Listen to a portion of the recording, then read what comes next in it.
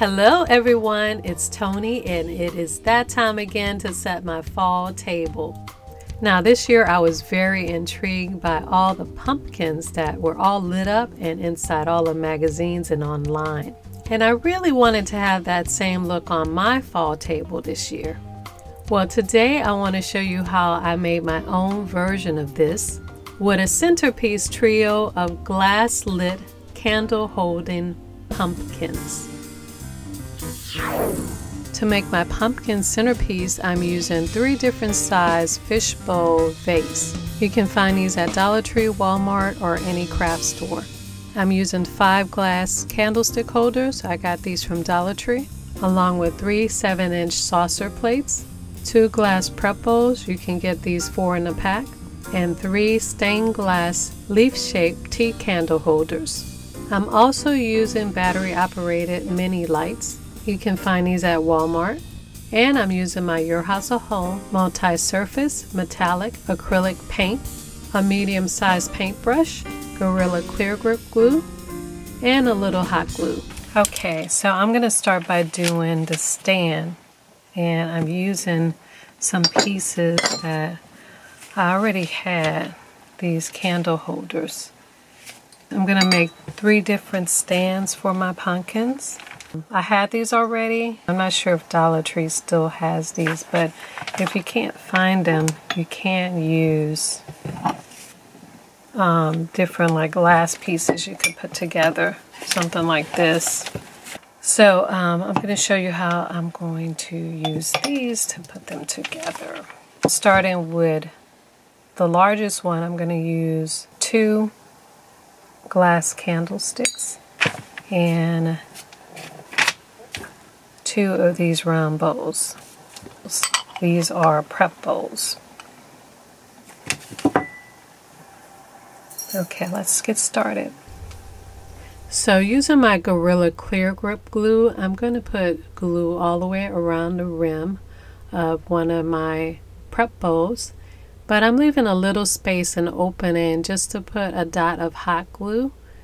Then I'm going to line my bowl up, starting on the wet side where the wet glue is, and then putting it in position and then pushing it down on the dot of hot glue. The hot glue is there just to keep these bows in place. Sometimes with the wet glue it starts to slide, and I want the bows to be centered. So I'm just going to go around and clean up some of the edges. And I'm going to sit that aside and let that dry for about 5 minutes. So after a few minutes, I am going to attach that sphere to the top of this candlestick. So I'm putting a little Gorilla Clear Grip glue on the top edge of the candlestick. And I'm going to center that sphere right directly on top of the candlestick. And just make sure it is even on all sides and completely centered. Next, I'm going to apply glue to the other candlestick holder and center that directly on top of the sphere. Now I'm just going to set this aside and let that dry before I go to the next step. For my second stand, I just glued together 2 candlesticks, mouth to mouth, and I have something that looks like this. For the third and smallest level stand, I'm just going to use a single candlestick holder. The next thing I'm going to do is place one of these plates on top of each of the pieces that are drying. I'm going to just pretty much center these on each of these. So starting with my smallest stand, I'm going to add some wet glue and attach and center my glass plate on top of it. And I'm doing the same thing for the other 2 pedestals. And again, you want to adjust it to make sure the plates are completely centered and there's equal space around the center of the glass pieces.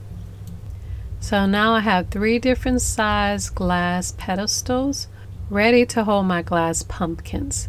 Okay, so I set those aside and now it's time to work on my pumpkins. Now, I have still have my New Orleans accent, so sometimes I say pumpkin. And I know the word is pumpkins, because you guys have commented on the way I say pumpkin. Pumpkins. So anyway, I am going to start working on my pumpkins. So what I'm using are 3 different sizes of these fishbowl vases. And I got these from Dollar Tree. I've had some of these. You might not be able to find all 3 sizes. I did see this one in Dollar Tree recently. There may be one this size, this large one. I'm not sure if they have any more, but you can probably find it at Walmart if you don't see it in Dollar Tree. Anyway, I am going to turn these upside down, and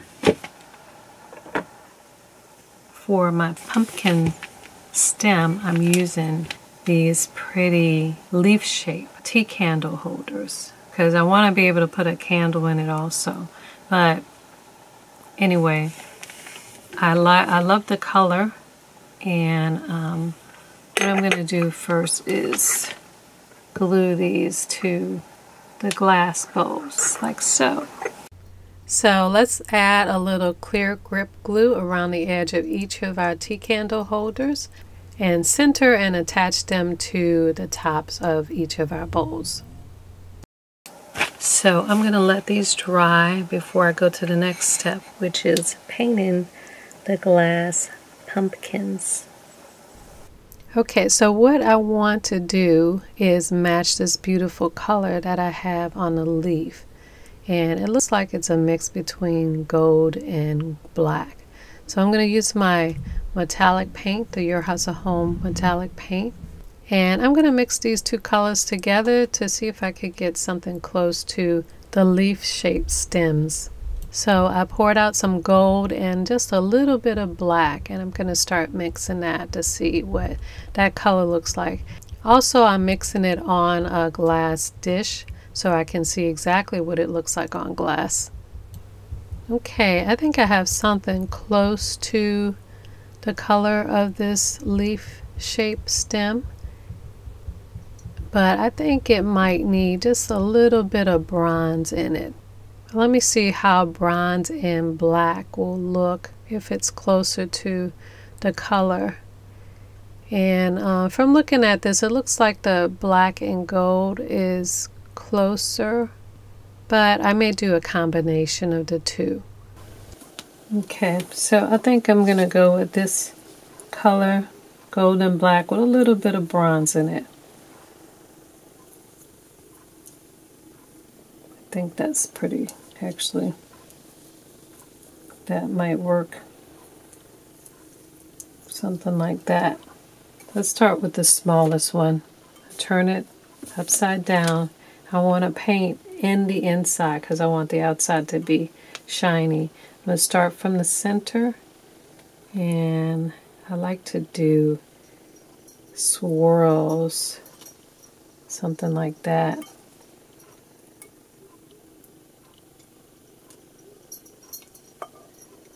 And it goes on very translucent on glass,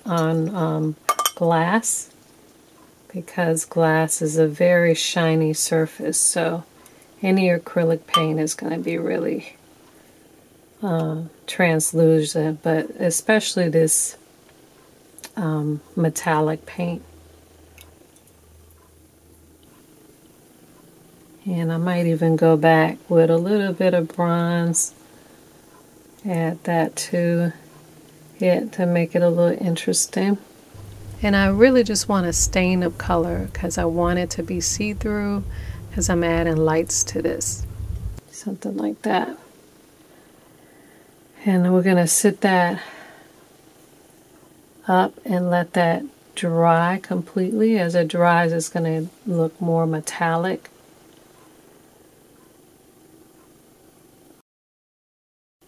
And it'll give you some lines that'll sort of mimic the pumpkin shape.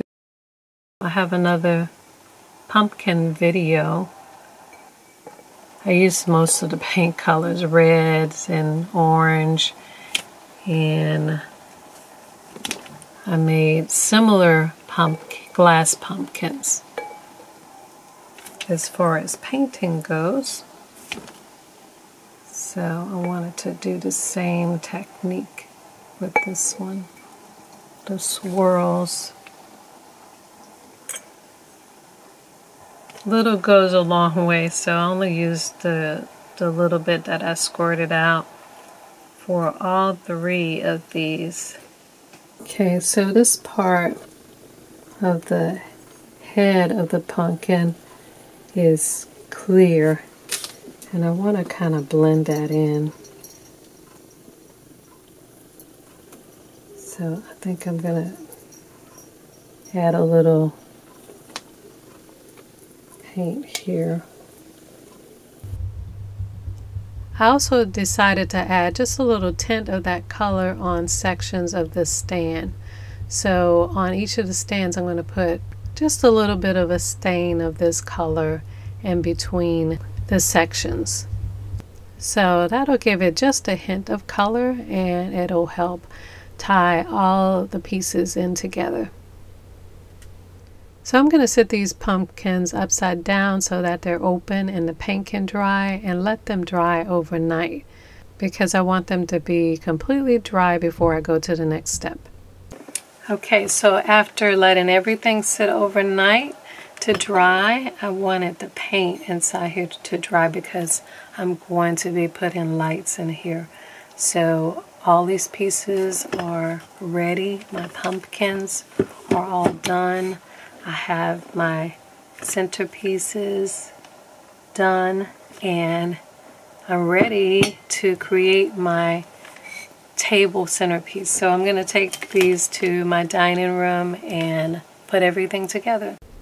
So on my dining table, I already have this table runner I made a couple of years ago using Dollar Tree parts, and I have these beautiful silver pieces that I actually got this tray from Goodwill for just $6. It's really heavy and beautiful.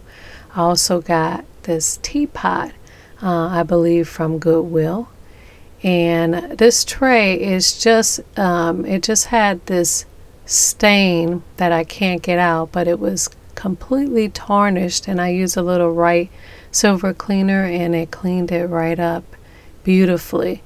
That little stain there I usually cover with whatever I have on the tray, so it's never a problem. In this case, I'm going to use this tray to hold my new centerpieces. So let's get started with that. I'm going to position the stands pretty close to each other, and I'll put the smallest one in front. I'll put the smallest pumpkin on the smallest level.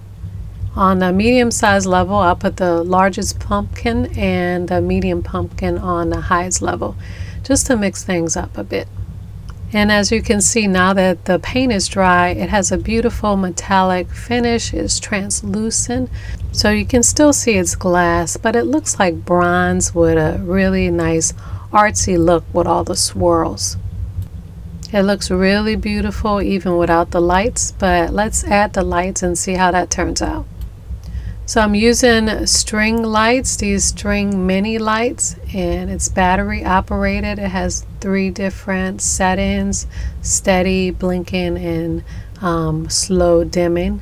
So what I'm going to do is set the control at the bottom. You could use one for each pumpkin, but I have this set that has about 35 lights, and I think I can use just one for all 3 of my pumpkins.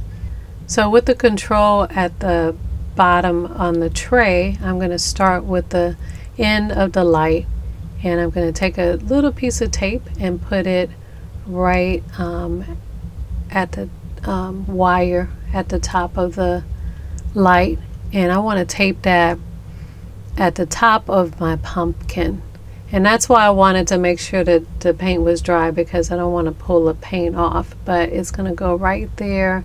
And since I have 35 lights, I am going to put about 10 lights in each pumpkin. So this is a medium-sized one. I put about 10 lights in here. And then I'll put a piece of tape right at the end outside of the pumpkin. And that'll keep all the lights inside. So it looks like this. And I'm just going to turn it over and bend the wire around the edge of the stand. So let's turn the lights off just to see what the lights are looking like. Now I'm going to go to the closest pumpkin next to the lit one and take the lights, leave a little leeway, and I'm going to take a piece of tape and also tape this to the inside of the pumpkin. Now since this is my biggest one, I'll add more lights, maybe about 15, and then put a piece of tape on the end of that and turn that over. In the smallest one, I'll put the rest of the lights in, which is less than 10. Then to hide the wires, I add some pieces of tape around the stand. And since the controller is on a tray, I can easily turn the lights on and off. Now to hide this controller and some of the wires, I'm going to use this fall vine garland. I got this from Dollar Tree. I'm going to use 2 pieces. I'm going to take one end and just sort of wrap it around the stands and cover up the controller. And I'm going to let the end extend all the way across the table, and do the same with the other piece on the other side. I also have some little ceramic pumpkins. This is one that I made last year, a mosaic one. I'm going to put that in the center, and I'm going to put some pumpkins around just to cover up the wires and the controllers. I'm putting this one right on top of the controller. Now since I have these openings at the top, I can add some large tea candles and give it a more elegant look. If I don't want the lights on, I can just light candles, or I can do both. Either way, I will have a beautifully lit, pumpkin sparkling fall table this year.